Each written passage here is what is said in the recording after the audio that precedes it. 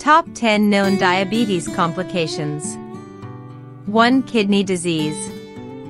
The kidney's primary function is to filter blood for waste and then circulate the purified blood back through the body. When the kidneys fail, the body is unable to flush out waste and regulate its fluid and salt levels. Diabetes mellitus, a disease that causes high blood sugar levels, can lead to kidney failure. High blood sugar levels are harmful to the kidneys because they damage the millions of small filtering units there. This condition causes kidney failure over time. Diabetic kidney disease typically worsens gradually over a long period of time. You can protect your kidneys and avoid or postpone kidney disease by taking certain measures. If you experience any of the symptoms of kidney disease, you should schedule an appointment with your doctor immediately.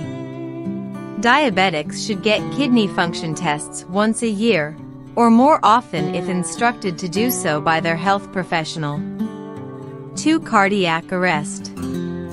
Causes of cardiac arrest range from ischemic heart disease and genetic arrhythmias to diabetes, making it the leading cause of mortality worldwide. When it comes to sudden cardiac arrest, diabetes is a major risk factor that does not receive nearly as much attention as heart disease. Know your risk for cardiac arrest and how to take preventative measures if you have this condition. Cardiac arrest happens when the heart's electrical system, which controls heart rhythm, suddenly stops working. Due to the malfunction, abnormal heart rhythms called arrhythmias occur, which might eventually cause the heart muscle to stop working altogether. That is called as cardiac arrest. Diabetes is linked to cardiac arrest, however the underlying causes of this link are unclear. Having too much sugar in the blood is a symptom of diabetes, which is caused by inadequate insulin synthesis. Nerves and blood arteries, especially those leading to the heart, can be damaged by high blood sugar over time. The two most common causes of heart attack risk are coronary microvascular disease and coronary macrovascular disease, which are both caused by damage to the blood vessels. 3. Non-alcoholic fatty liver disease. Diabetes makes it more likely that you will get non-alcoholic fatty liver disease. Even if you drink very little or no alcohol, fat accumulates in your liver when you have this condition. Non-alcoholic fatty liver disease affects at least half of those with type 2 diabetes. It is unknown whether those with type 1 diabetes are at a higher risk of developing the disease than others. Obesity is a common condition that affects both type 1 and type 2 diabetics equally and increases the likelihood of developing type 2 diabetes. Non-alcoholic fatty liver disease is also more likely to develop if you have other medical issues. High cholesterol and high blood pressure are two examples of these diseases. Most of the time, there are no symptoms of fatty liver disease. However, it increases your risk of getting cirrhosis, a disorder that causes liver scarring or swelling. Additionally, it raises your chance of kidney disease, heart disease, and liver cancer. Even type 2 diabetes may be affected by fatty liver disease. Fatty liver disease can become worse if you have both problems and your type 2 diabetes is not well controlled. When you are first diagnosed with diabetes, your doctor could advise having your liver imaged using ultrasound technology. Then, to keep track of how your liver is functioning, your healthcare professional will probably perform routine follow-up blood tests. For diabetic retinopathy. Diabetic retinopathy is an eye disease that can make people lose their sight or even go blind. High blood sugar from diabetes is what causes diabetic retinopathy. If blood sugar levels remain high for an extended period of time, the retina, the part of the eye that senses light and transmits those signals to the brain via a nerve at the back of the eye, can get damaged. To put it simply, diabetes is bad for your circulatory system. When sugar clogs up the retina's vessels, blood leaks out or bleeds, causing damage to your eyes. Eyes develop inefficient new blood vessels to make up for those that are blocked. In other words, these brand new blood vessels are prone to leaking and bleeding. Your eye doctor will test how well you see the details of letters or symbols from a distance during your eye test. The retina and the interior of your eyes will be checked, and your doctor may use a special dye to detect blood vessel leaks. If your eye doctor suspects diabetic retinopathy, he or she may recommend more often examinations of your eyes than once a year. If you have been diagnosed with type 2 diabetes, you need to have your eyes tested right away for diabetic retinopathy. Checkups for people with type 1 diabetes are recommended within the first 5 years after diagnosis and then annually thereafter. Treating diabetic retinopathy as soon as possible increases the likelihood of a successful outcome. 5. Arthritis. Pain and stiffness in the joints are common symptoms of arthritis, an inflammatory condition that can affect any number of joints and worsen with age.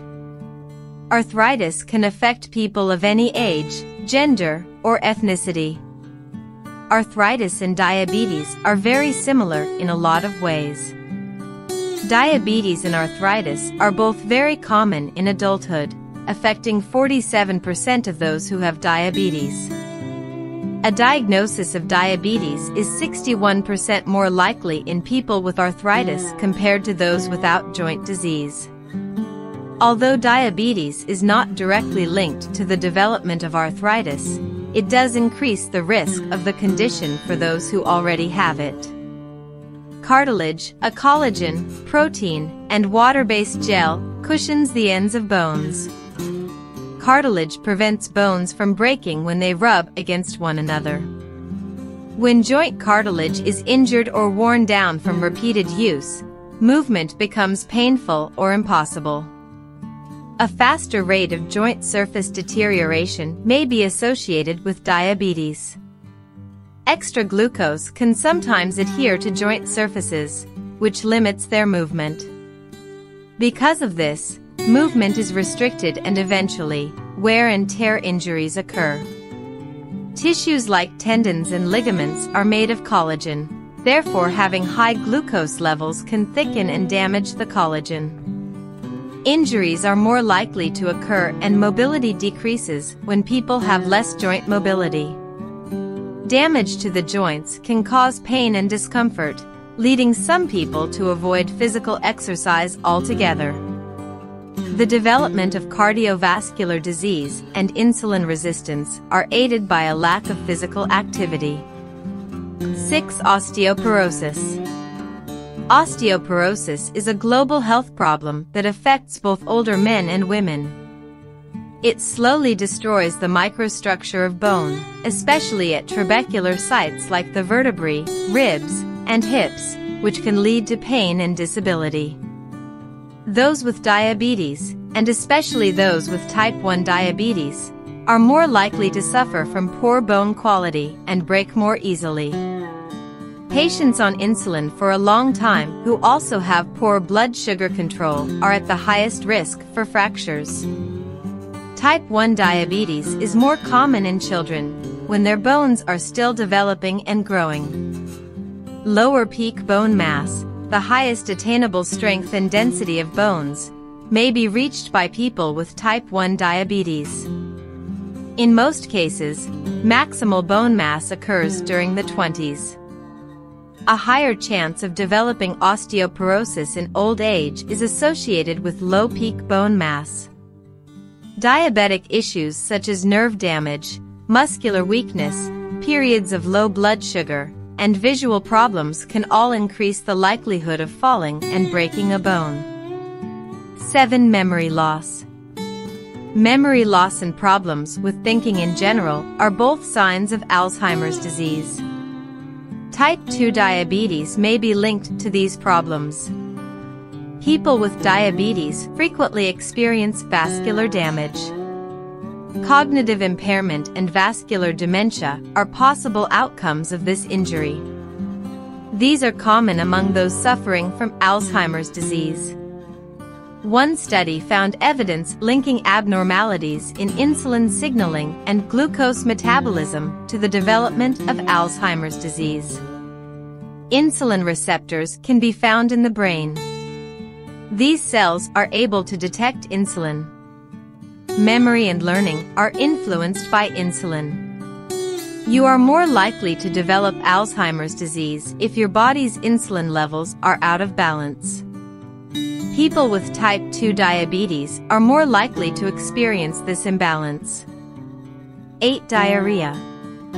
Diabetics are at increased risk for a variety of digestive complications, including diarrhea. Most people with diabetes will experience diarrhea at some point. Long-term diabetics are more likely to have this complication. People with diabetes who have diarrhea can also have problems with bowel control, especially at night. This is because the anal sphincter is affected by the nerve damage associated with diabetes. To eliminate waste from the body, the anal sphincter muscle relaxes and contracts. 9. Fatigue. Fatigue is a typical symptom of diabetes. High blood sugar levels and other problems of diabetes can cause this. When the body's cells do not receive sufficient glucose, fatigue and weakness may result. Medications for diabetes, such as insulin and metformin, facilitate the uptake of glucose by cells and prevent its accumulation to dangerous levels in the blood. Hypoglycemia, or low blood sugar, can occur as a negative reaction to diabetic therapy. Those who suffer from low blood sugar on a regular basis and who don't have adequate warning that their blood sugar is lowering are particularly vulnerable to fatigue.